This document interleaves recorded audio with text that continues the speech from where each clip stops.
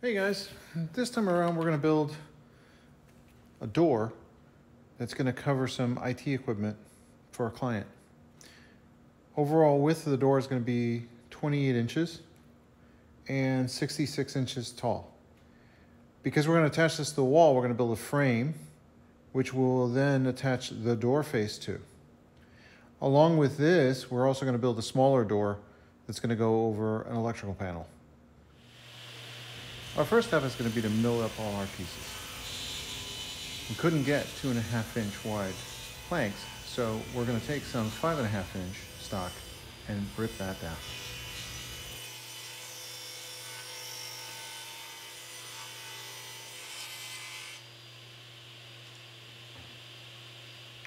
With all our pieces cut to width, now let's start cutting some to length. We're going to start by building this frame. This is what will hold the door over the data closet. 66 inches, total width is 28. But up here we have cables that run up, so what we're actually going to do is a little bridge over it. So let's get to cutting those pieces in assembly. Due to the length of the cut that I got to make, I had to set up a stop block on my auxiliary table, which is also one of my workbenches.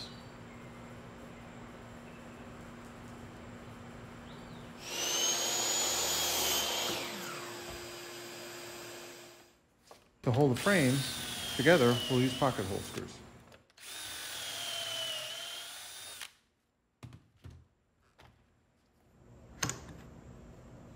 I clamped the pieces onto the edge of the table saw and do some of my assembly there.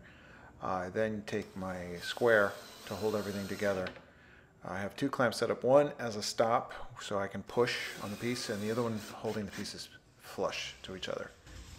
To build the bridge, I'm going to use some pocket screws, a short piece just clamped into place to hold everything together. And then I'll pre-drill for some long sheetrock screws that will go from the frame onto the bridge itself from the back. You won't see these.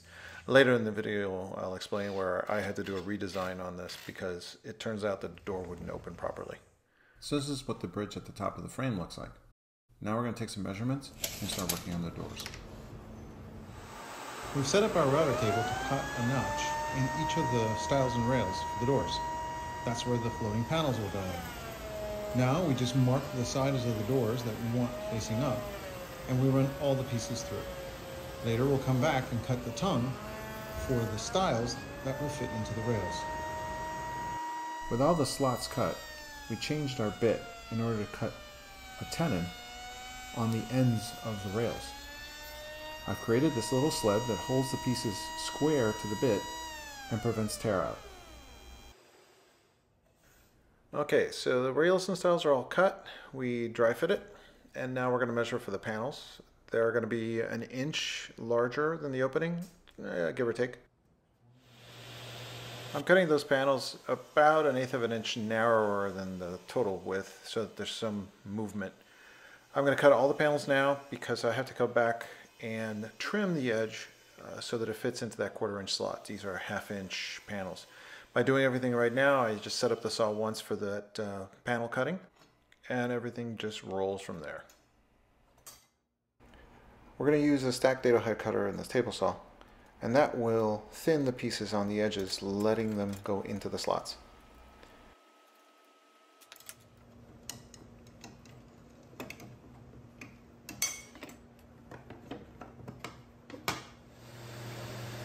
I set the stacked dado head cutter to its maximum width. That's much wider than what we need for these panels.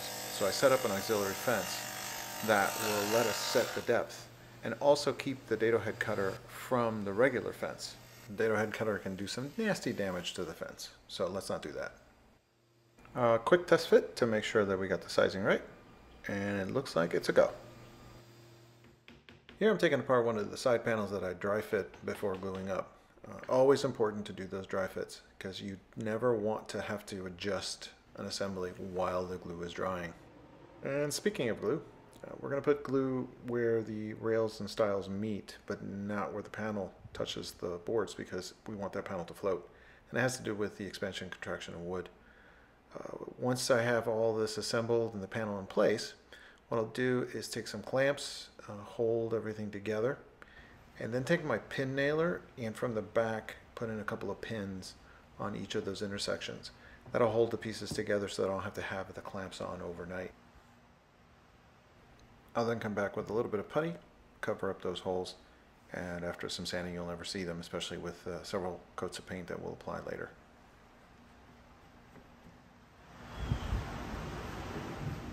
We have the bottom section done. It's time to move on to the top. When I went ahead and put this in, that board had twisted a little bit, so it took a little bit of finagling. I just had to move it a little bit to one side, get that in, and then I put down a couple of sticks so that when I put the pressure with the clamp, I don't mar the wood. A very important thing to do. Cowls and separators are always important.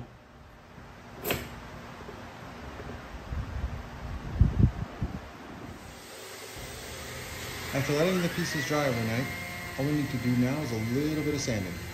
A light sanding is all we need. Everything is primed, so this is just to even out some of the surfaces.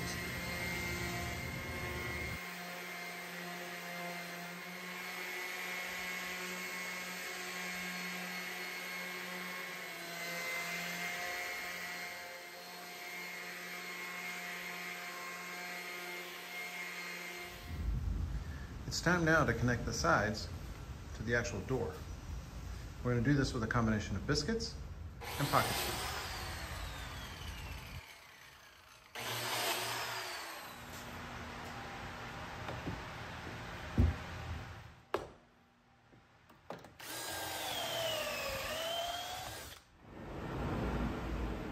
I try to bring the glue in to each of the slots, and then I use my brush to push it in there and even it out on the edges. That's thunder that you hear out there.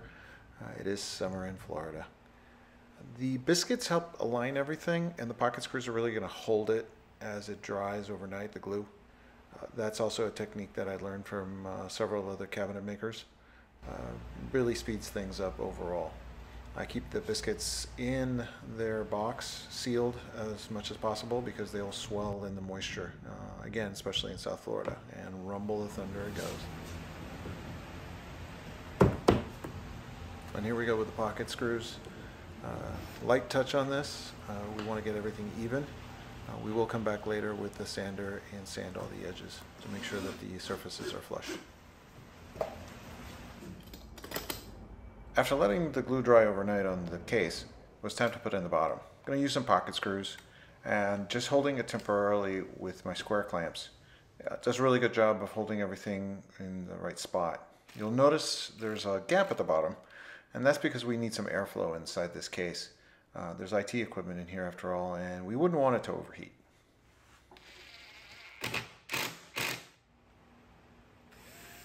I started testing the door and realized that the bridge I had built just wouldn't work. So I redesigned it to be at a 45-degree angle.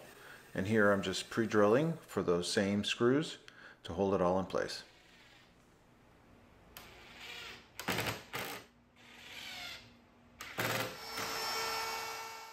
I got a mortise for the hinge that I'm going to use.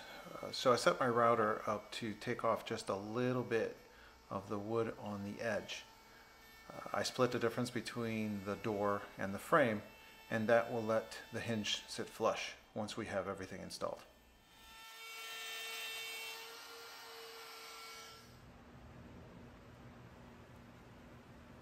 Here you're watching me put in a piano hinge, which is what I'm using for this piece and the smaller door.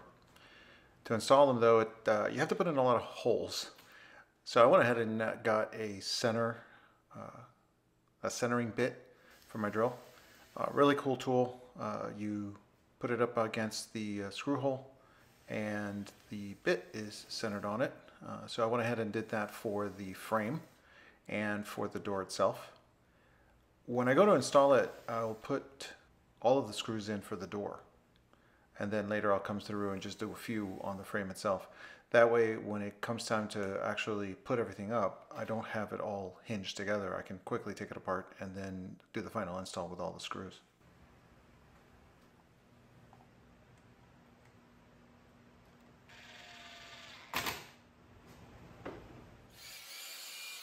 I took everything apart and gave it some final sanding. ended up going down to 220 grit. I set up for my sprayer and will end up doing about 5 or 6 coats of the semi-gloss. I have the garage door open with a fan going, so I got plenty of circulation, so no mask required. If we were in an enclosed space or using some different paint, I might wear a respirator. Between coats I sanded as well because you can never tell at first if you have an imperfection, a scratch, or maybe an area that you didn't get with the sandpaper the first time. Don't be afraid to do this. That's why we ended up with 5 or 6 coats of paint. But you wanted a nice solid covering. I sped up the video because watching someone paint is as much fun as watching paint dry.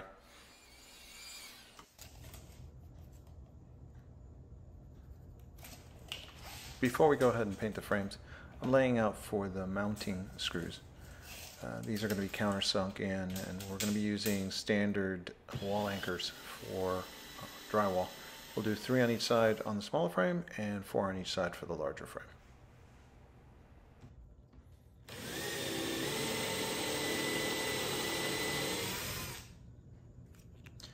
To latch this door, we're going to use some rare earth magnets. So we're going to drill out 4 of these guys. It's a 1/2 inch hole on the door, and then we'll epoxy them in place. And then we'll put a small metal bracket on the frame, and that will latch it all in place.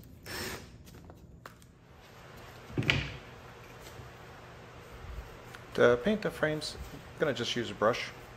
These will really only be seen when the door is open. It also gives me a great opportunity to do touch-up if I need to once the frames are in place. 2 coats should do it, sanding in between, just like the sprayer.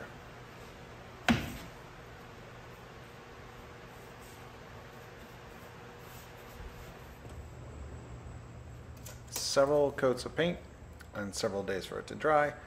And here I'm measuring up for the latches. We're going to put 2 magnetic latches on the big door, one on the top, one on the bottom. And usually wait to the very end to put these in.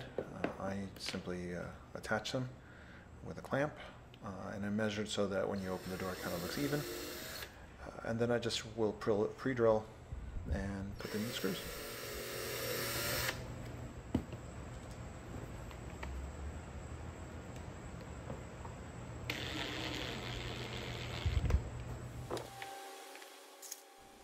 Time to install the hinge and test that the door closes. Well, in this case, the frame. Hey, it works. Now that I have my hinge in place, I can measure for the latches. Here I'm pre-drilling for the plate. I'm just putting in a couple of screws that come with the kit. Now this is the larger door. With the smaller door, I use those rare earth magnets. And for that one, I mixed up some 2-part epoxy and went ahead and put that in the holes and then slid the magnets in place. We'll let those dry overnight, and then we'll put in just a simple screw on the frame to hold everything together. Well, it's time to install the door. This is the data closet, or the board where all the data equipment is held. I'm using a damp rag to catch all the dust. And then putting in the wall anchors. Had to do this with a screwdriver because every time I tried to use the drill I would snap them. They were quite brittle. You can see that the smaller door is already in place, and that overall it took about half an hour to install everything. Not too long. Once I had the frame in place, I'm going to check to see that it's plumb. And I'll go ahead and put in all the screws around. I did the left side first, and then I confirmed before putting in the screws on the right side that everything was plumb and ready to go. I have a video that I'll publish soon of building a little dead man. It's a little adjustable stand that we actually put the door on to hold it in place. And my assistant here, my son Alex, he was extremely helpful and patient with me as we tried to maneuver this door in a tight space. Holding the door in while you put in all those screws can be extremely frustrating. I got the first one in, put it in with a hand screwdriver, and then finished up with multiple screws in the screw gun. Then it was a test fit, and it worked out rather well. It didn't quite latch right at the first instance, so I had to adjust a couple of the magnetic latches and get a lot of cables out of the way. But here it is, 2 doors installed, and it was really a great project. I hope the customer enjoys it. The comment was a lot better than all the cables hanging out. Well, that's it. That's the latest project from Rick's Woodworking. I hope you enjoyed it and this video.